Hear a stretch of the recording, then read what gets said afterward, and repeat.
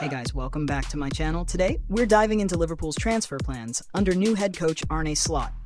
Although Slot inherits a solid squad, there are a few areas that need upgrades, especially after Jurgen Klopp's final season highlighted some weak spots.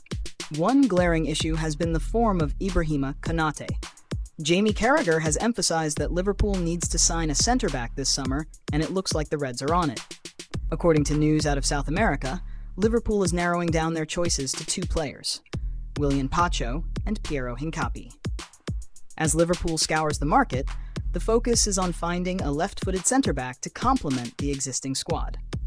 Interestingly, two strong candidates have emerged from the Bundesliga. South American journalist Christian Martin reports that Liverpool is eyeing Eintracht Frankfurt's William Pacho and Bayer Leverkusen's Hincapie.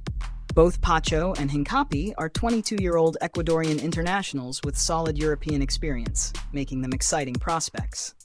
Adding either to the squad would bolster Liverpool's South American contingent, which already includes talents from Brazil, Argentina, Colombia, and Uruguay.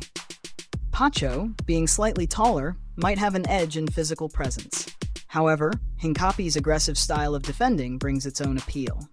Both players seem ready for bigger challenges, making it a tough decision for Liverpool. If it were up to us, we might lean slightly towards Pacho for his height advantage. But honestly, either player would be a fantastic addition to the squad.